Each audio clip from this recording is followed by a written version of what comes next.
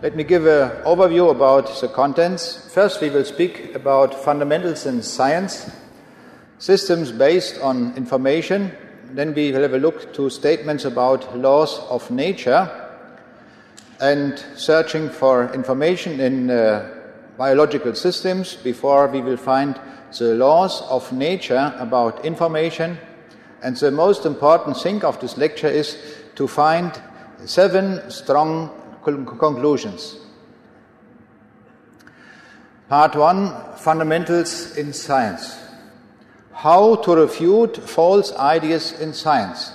Let me start with an example in mathematics. You see there is an equation, and you see the equation is false because a law of mathematics is violated. And you see the other equation which is right. That is very important in science, that we find what is the wrong situation and what is the right situation. Let me give another example in physics. Water is running up and falls down in a waterfall, as you see here in the picture. Is it possible or not?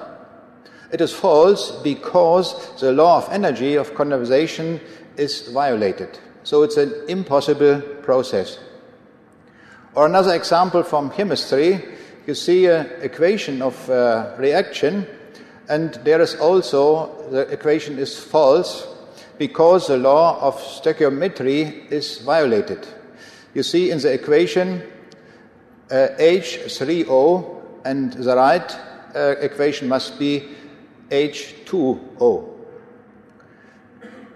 Now let me come to an example from biology. Man has evolved from a long process of evolution. False, because a law is violated. But the question is, do we have such a law? We will find out laws of nature which can give us the right answer. That's what I want to show you in this session. What is the general term for a law of gravity or conservation of energy law? In Germany we say Naturgesetz, in the United States they say scientific law, and in England we say law of nature, and I will use this term. In nature we observe the non-systems by observation and experiments, and so we find out the laws of nature. And if we know the laws of nature, we can use the laws for unknown systems, and we will find conclusions.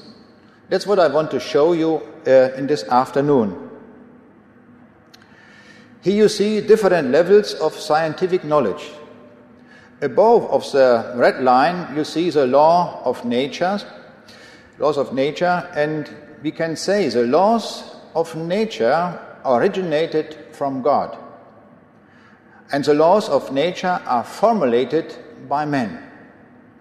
But we have other laws of scientific knowledge. You see models or speculations, hypotheses or theories.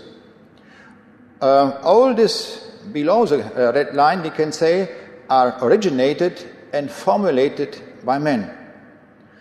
You see, there is a very large gap between the laws of nature and all the other levels of scientific knowledge. Therefore, it is possible that a law of nature can refute a model or a speculation or a theory. In our world, we have 3 kinds of realities: matter, information, and life. What is the best understanding of such systems? Of course, it is if we know laws of nature about these 3 possibilities. The laws of nature about matter are well known in physics and in chemistry. But the laws of nature about information are very new. We need such laws of nature, we will see it later on. And we also need laws of nature about life. At the moment we only know one law of nature about life. It is from Pasteur coming. He said, life is only coming from life. It is the only law of nature we know about life. Let's have a look to systems which are based on information.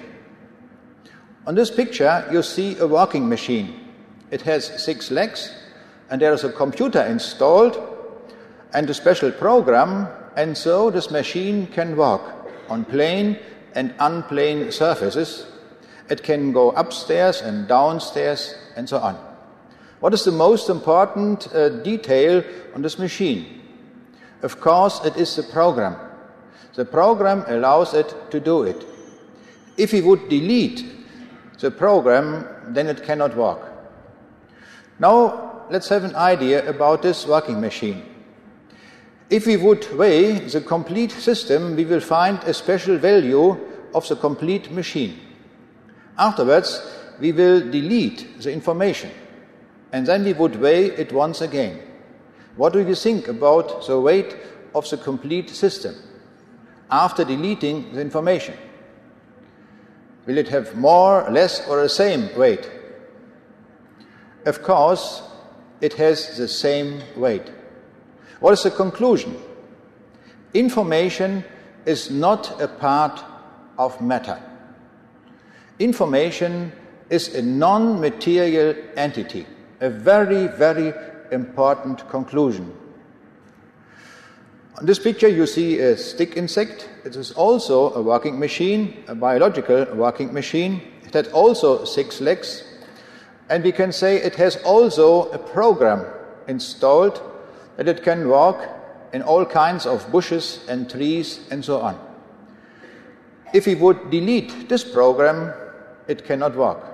But we don't know the place where to delete the program. On this picture you see an ant with a microchip.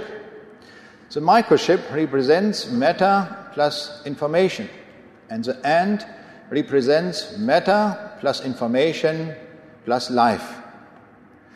Maybe the next generation of computers will be installed by the ants.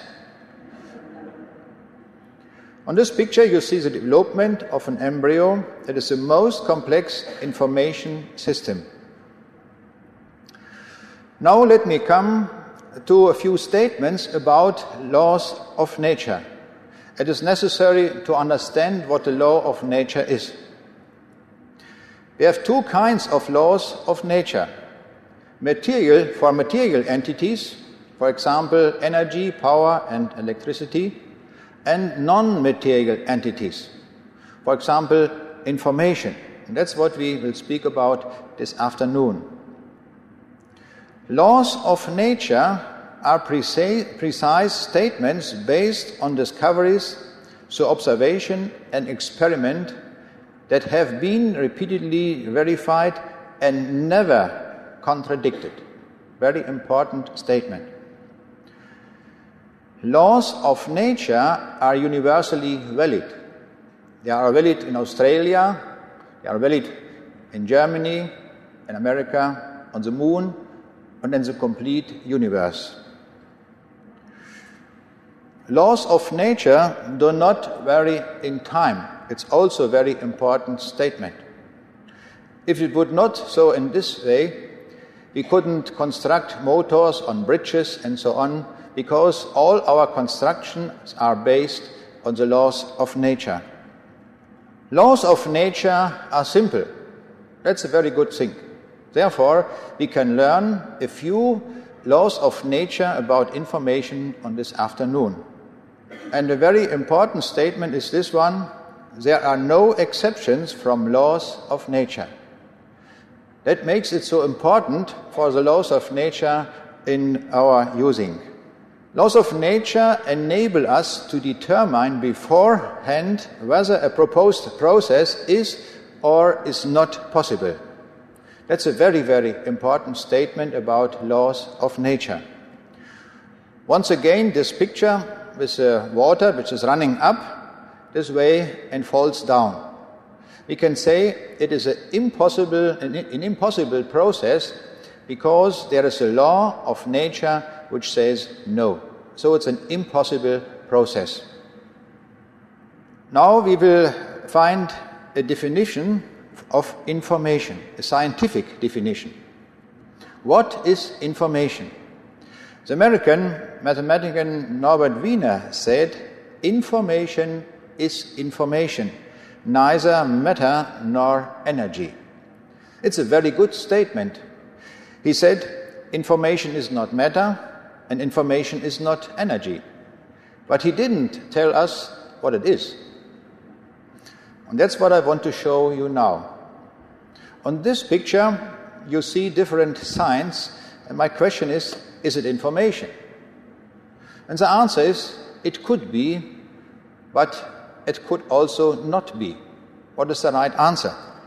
In 1799, soldiers of Napoleon found in the Nile town of Rosetta this stone. On the same stone, there are texts in 3 languages, in Greek, Demotic, and in hieroglyphics. It was a long time of research to find out to read the hieroglyphics.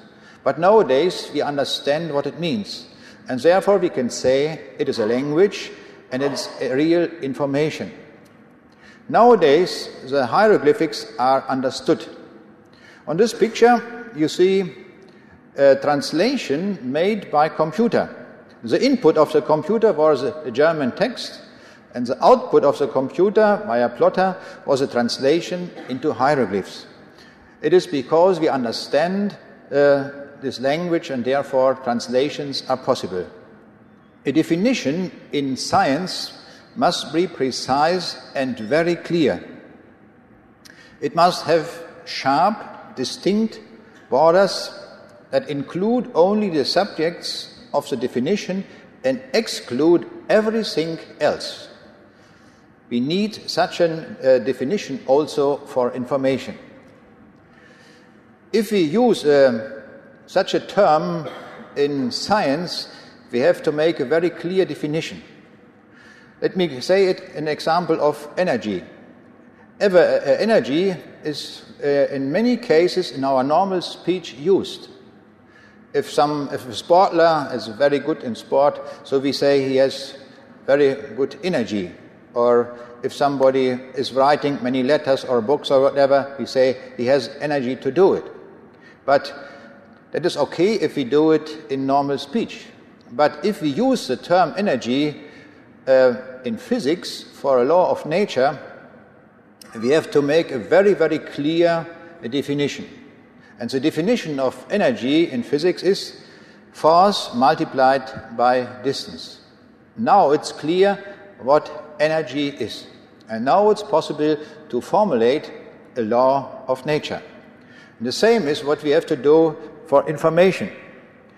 Information is a term we use in many, many cases in our normal speech. And if we want to formulate laws of nature about information, we need a very clear definition of information.